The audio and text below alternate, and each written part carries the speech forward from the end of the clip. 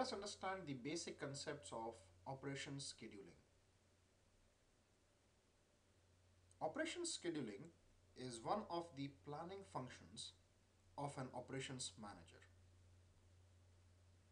This function of the operations manager is one of the most important in job shop processing. Operations scheduling focuses on how best to use existing capacity, taking into account the technical production constraints. Often several jobs must be processed at one or more workstations. Typically, a variety of tasks can be performed at each of these workstations. If schedules aren't carefully planned to avoid bottlenecks, waiting lines may start developing. Normally, scheduling is done after a number of managerial decisions have already been made. For example, planning for emergency services such as fire protection first requires an analysis of best location for fire stations. Second, decision about the type and quantity of firefighting equipment at each location. And third, staff planning for each location. Only after these have been planned, the specific work schedules for firefighters can be determined. Sound scheduling can help an organization achieve its strategic goals. For example, a fire department is better equipped to protect the community if an adequate number of firefighters are scheduled at all times of the day. Now there are two basic types of scheduling. The first one is workforce scheduling.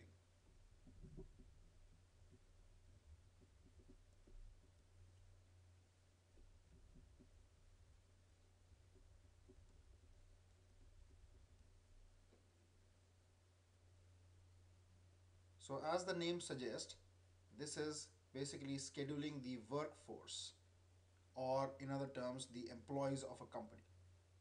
So this workforce scheduling determines which employees should work when. The second is operations scheduling.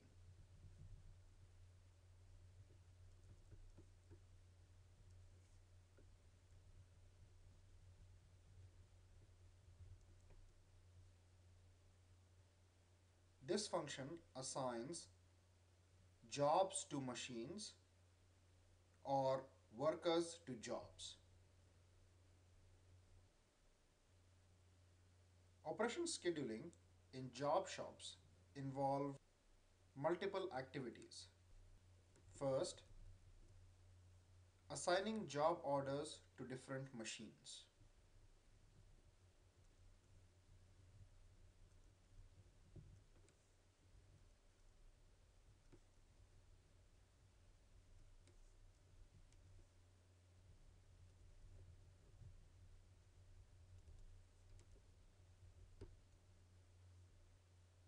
Now suppose you have different machines M1, M2, M3 and M4.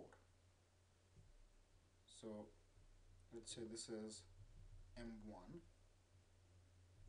this is M2, M3 and M4. And you have various jobs like A, B, C, D, E and F. So the jobs are A, B, C, D, E and F. So you have 4 machines and you have 6 jobs. So first activity is to assign these jobs to these machines. So which jobs will be processed on which machines? So let's say you decide that A and B would be processed on M1 and C and D would be processed on M2 and so on. So A and B will be processed on M1 and C and D will be processed on M2.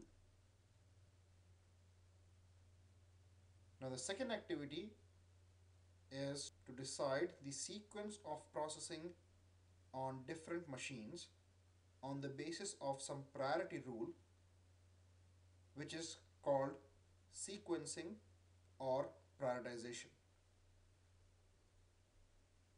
So second is sequencing or prioritization.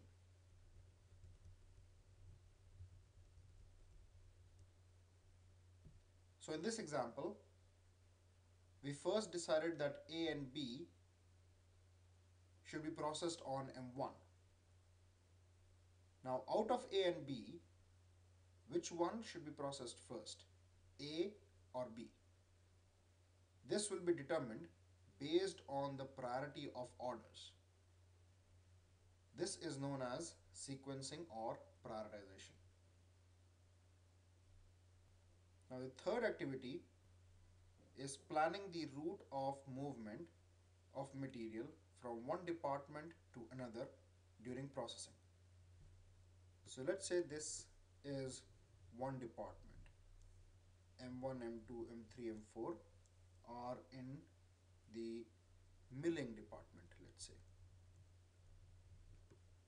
So once these jobs are passed through the milling department, then they may have to go to other departments like, let's say, drilling or grinding or packing. So this is called routing. So which departments will these jobs flow through? So the third is routing.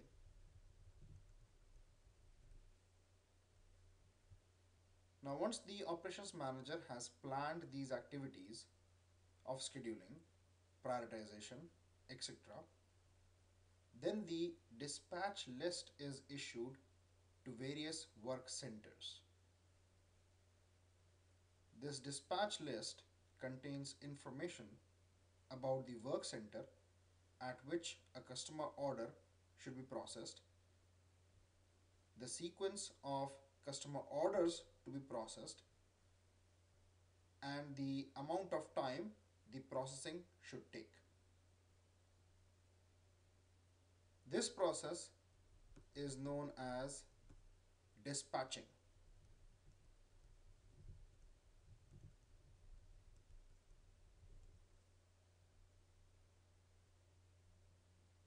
Now once all the planning has been done, we need to track the progress of various scheduled jobs and the implementation of schedules, and in case there is a delay, we need to find ways to bring the execution back on track. This process of bringing the schedules back on track and making sure that all the orders are processed on time is known as expediting. So fifth is expediting.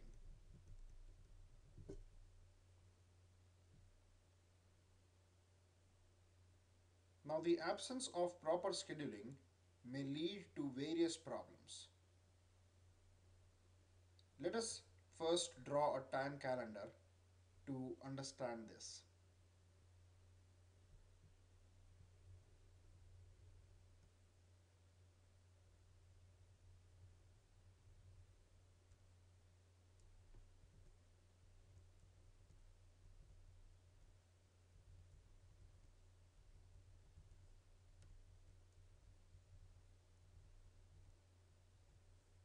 these are days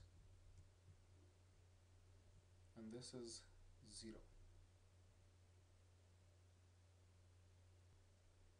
Now suppose job A is due to be sent to the customer on day 3.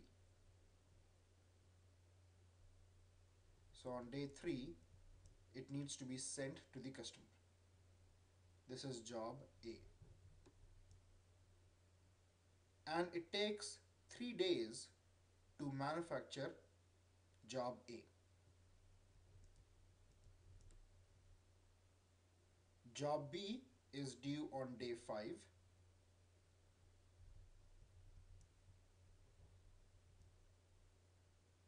And it takes 2 days to manufacture it.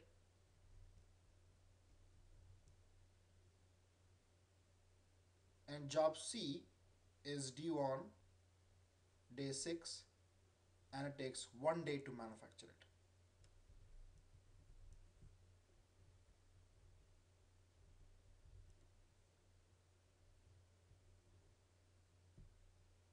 Now assume that there is no proper scheduling and the workers are picking up jobs to be processed at random. So suppose the workers first pick up job C to process. So they will start on day 0 and because it takes 1 day to manufacture job C, they will complete it on day 1. So this is where C will get processed. Now after job C, let's say they pick up job A. Now job A takes 3 days to process. So 1, 2, 3. So on the 4th day, job A will be completed. Now after processing job A, they pick up job B. And B takes 2 days to process. So on the 6th day, job B will be processed. So here, as you can see, job C is completed before its due date. However, jobs A and B have been delayed. So the first disadvantage I would put of not proper scheduling is delays in meeting due dates of customer orders.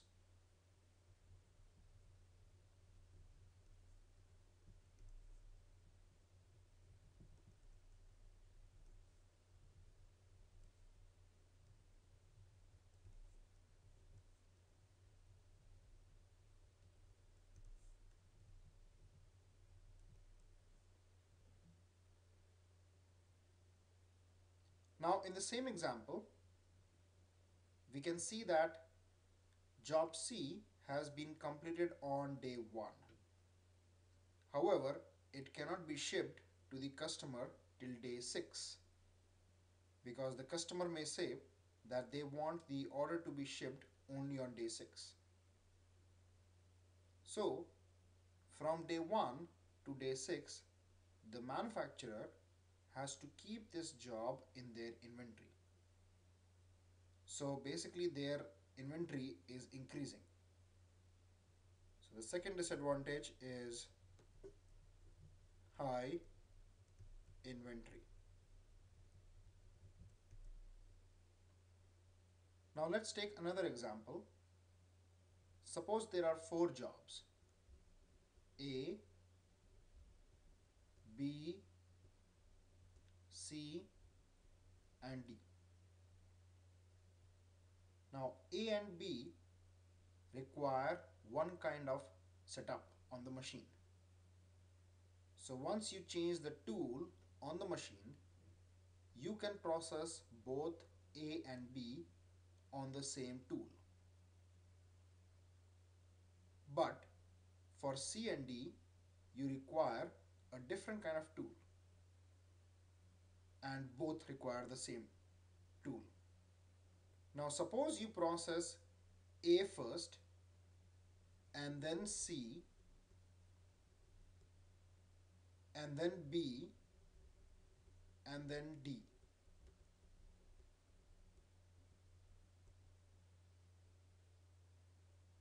So for A, you will do the setup on the machine.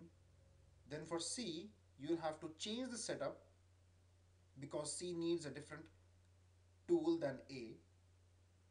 Then once you have completed C, you will have to change the setup again for B and then again for D. So if there is no proper scheduling, another disadvantage is higher setup time of machines. So the third disadvantage is higher setup time of machines.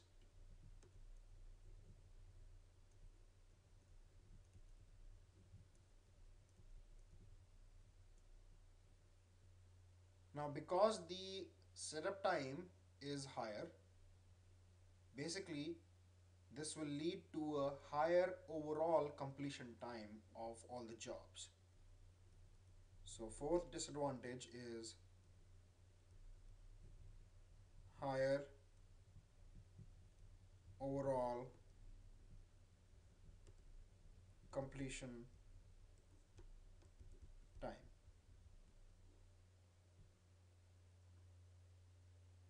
Now when we looked at this example here,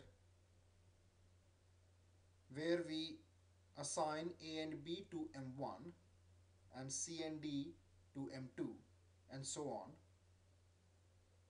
out of these 6 jobs, suppose you decide to schedule 5 of them on machine M1 and 1 on M2 and leave M3 and M4 idle. What will happen is that there will be an uneven workload on few machines, which will increase the wait time of the jobs on this machine while other machines are idle. So the fifth disadvantage is uneven workload allocation and increased wait times. So uneven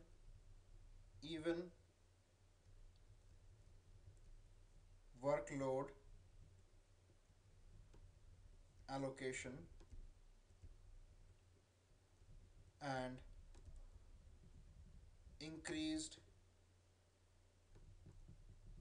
wait times. And this in turn will result into low utilization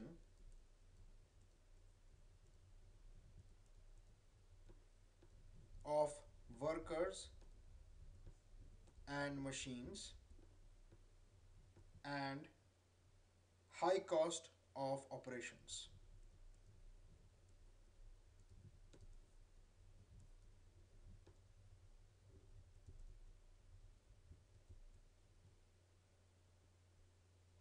Hence, in order to avoid such undesirable situations, operation scheduling is a must for every organization.